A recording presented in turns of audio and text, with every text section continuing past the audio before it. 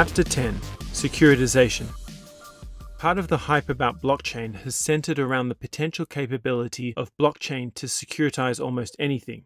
Proponents theorize that real-world assets can be represented on a blockchain, and ownership of these assets can thus be divided and then traded by disparate parties around the world. The most obvious candidate for securitization would be real estate. Currently, stock exchanges around the world already have ETFs, exchange-traded funds, and REITs, real estate investment trusts, supported by underlying real estate assets underpinning the value of their shares. However, these assets are limited to certain exchanges, and it's not simple to trade them internationally. If a blockchain solution is implemented, each unit of a certain cryptocurrency could be legally tied to ownership of an underlying real estate asset, much like a share. However, the mobile nature of blockchain would mean that not only would it be possible for an owner to move his shares off the exchange to a paper wallet or a brain wallet, but they could also trade them directly with other potential owners without the need for an intermediary exchange that takes commissions.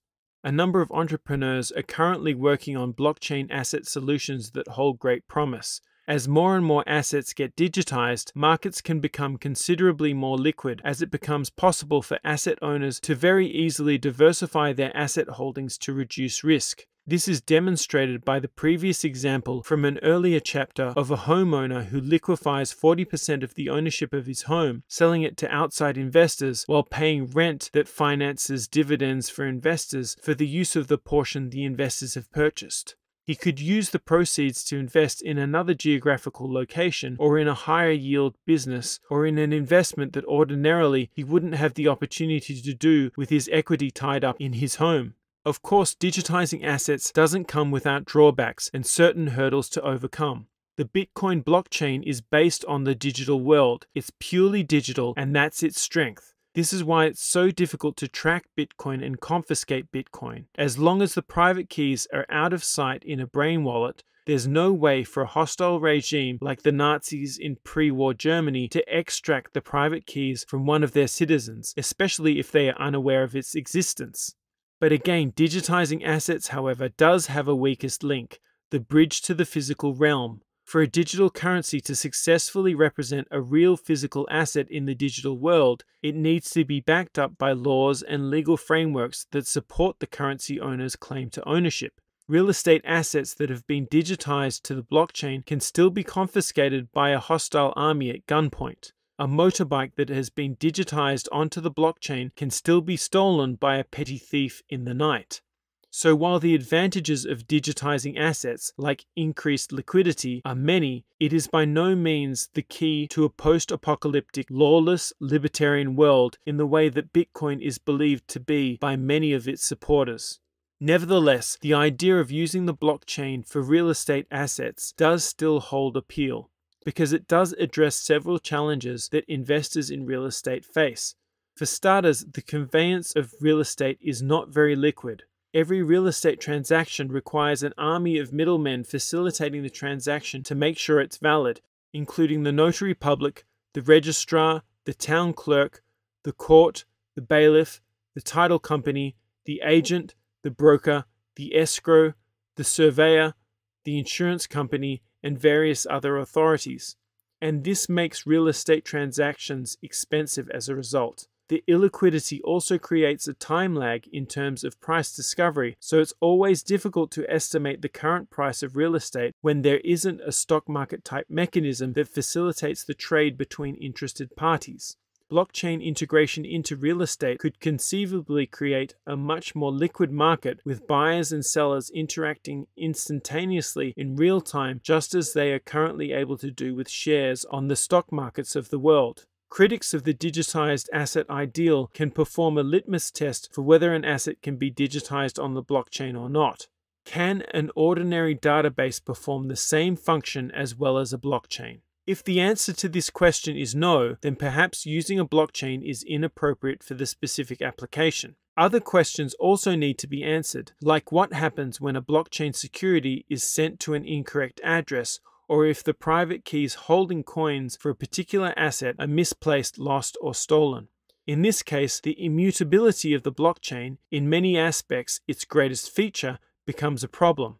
Can someone to whom coins representing a certain asset were mistakenly sent be compelled by a court order to return those coins to the rightful owner?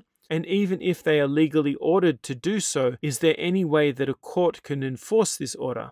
Moreover, in the case where the keys for an asset are mistakenly lost, how does the rightful owner recover them? Can they initiate a consensus-based hard fork of the blockchain that only reallocates the coins locked in their particular wallet?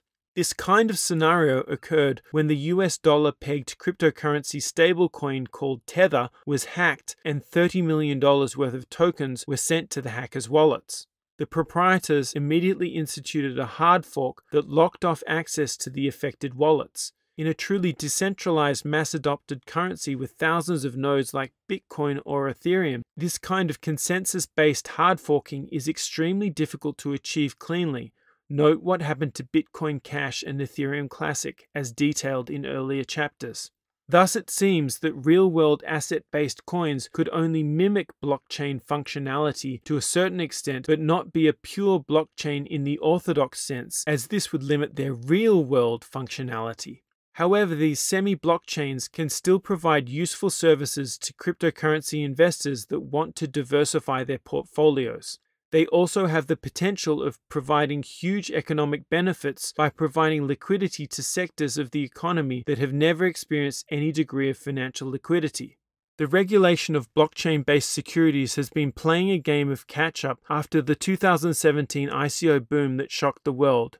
The US-based SEC, Securities and Exchange Commission, has been ratcheting up its regulatory framework, especially seen as over 90% of the ICOs until now have been either scams or gone bust and become inactive. Segregating investors into accredited or sophisticated and unaccredited or unsophisticated categories is supposedly done under the guise of protecting the minnows from the sharks in the ocean while the whales supposedly can fend for themselves. However, effectively what it also does is prevent most unsophisticated ordinary investors from gaining exposure to higher risk, higher return opportunities to which only the wealthy are privy. Thus, the rich get richer while everything stays the same for the ordinary man. This is also visible in the unicorn startup world where only VC firms can be exposed to the latest web early stage funding round, the next Pinterest or Amazon. Currently, these early startup firms have to run up and down Sand Hill Road in Palo Alto, knocking on all the doors of the VCs based there, begging for seed funding for their great ideas. However, the securitization of companies provides an avenue for crowdfunding that never existed before. By providing equity on the blockchain, early-stage companies are essentially able to IPO before they even have the foundation stone for their company laid. While this means a lot of ideas that previously may not have been funded can now get off the ground much easier, it also means that a lot of great ideas with founders who aren't good at executing are also getting funded. And they're getting funded a lot. Some of the largest ICOs of 2017 and 2018 raised hundreds of millions of dollars, literally hundreds of millions of dollars before they had even launched a product. Hence the massive failure rate of poorly vetted ICOs. Unfortunately, to some degree, the SEC is right in determining that unsophisticated investors are unsophisticated. But does this mean that unsophisticated investors should forever be insulated from the home run opportunities that exist in the world today, to which only VCs, rich, sophisticated investors, and the like can gain exposure? Or is it a case of helicopter parenting? Perhaps it's actually the latter. Much like a child that doesn't develop independence in the shadow of an overly doting grandparent who is forever picking them up from the ground before they have the opportunity to stand on their own 2 feet, the nanny state in which we live has not allowed unsophisticated investors to develop an understanding of evaluating investments in real-world conditions. 2017 has just been the first wave of a new ocean of opportunities for blockchain securitization of projects. The carnage has been great, with many unsophisticated investors poorly evaluating projects surrounded in media hype and not doing the required due diligence that these projects require. However, the consequential learnings have been necessary to teach a new class of investor when to jump in and when to step back and take a breath and evaluate.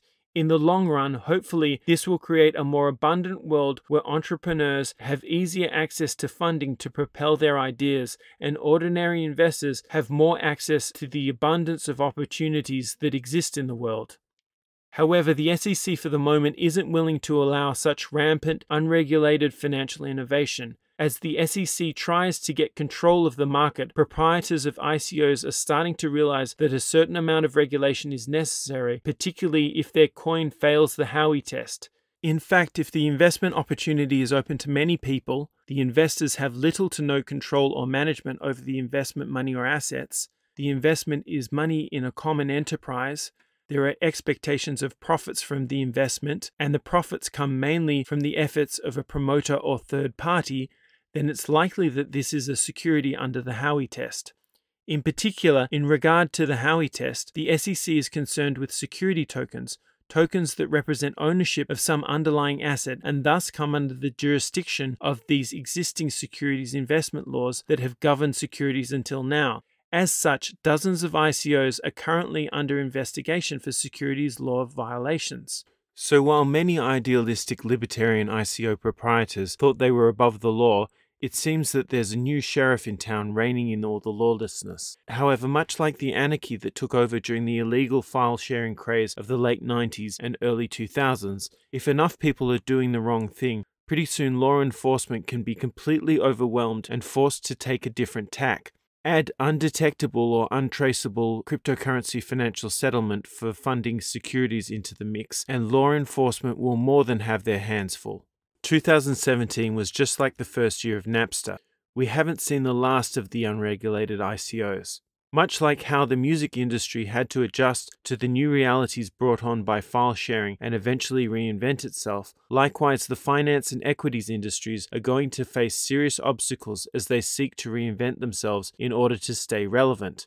In regard to the stock exchange industry, this is particularly obvious as the NASDAQ and ASX, Australian Stock Exchange, are already experimenting with various implementations of blockchain technologies on their own platforms. Thus, while it seems that the SEC has retained some semblance of control for the time being over the ICO juggernaut, much more is still in the pipeline and regulators will be facing more and more challenges in the future. In the meantime, this means that ICO proprietors need to remain wary of international securities legislation or end up on the wrong side of the law as recipients of fairly hefty white-collar prison sentences. In the meantime, from the SEC's perspective, operating legally means acquiring all of the relevant licenses required to offer a securities token, be that Regulation S compliance for overseas exclusive offerings, or Regulation A compliance for US domestic market inclusive offerings at extra cost. Alternatively, if a security doesn't get tripped up by the Howey test, then it's generally regarded to be a utility token that is another method of fundraising that doesn't imply ownership of any underlying asset. The utility tokens are bought with the understanding that at some point in the future, when the ICO project has gained traction and goes online, the goods or services offered will only be purchasable using those particular tokens. Thus, the utility tokens are predicted to gain in value given the token scarcity and increasing anticipated future popularity of the given project. For example, Binance token is a limited quantity token issued by a Binance cryptocurrency exchange that's used exclusively for paying trading commissions on Binance. Investors betting on the future popularity of the Binance exchange have purchased tokens, believing they will be able to sell them to future users of the exchange for a profit. ICO regulation is still very unclear, and lawmakers still haven't got their heads around the whole concept that underlies them, let alone tackled the legal minefield that encompasses their ownership and use. However, the proof of ownership that tokens provide means that the future is likely to be filled with more and more projects that are seeking funding through this revolutionary finance mechanism. Next episode of WTF is Bitcoin, the cryptocurrency and blockchain guide for dinner parties. We'll be reading Chapter 11, Stablecoins, and we'll focus on the different methodologies for creating and maintaining digital assets with stable values that hold the fungible properties of purely digital cryptocurrencies without the associated volatility in valuations. If you enjoyed today's episode, don't hesitate to like, comment, subscribe, and share this podcast with anyone you think will enjoy it. It really helps us reach a much larger audience.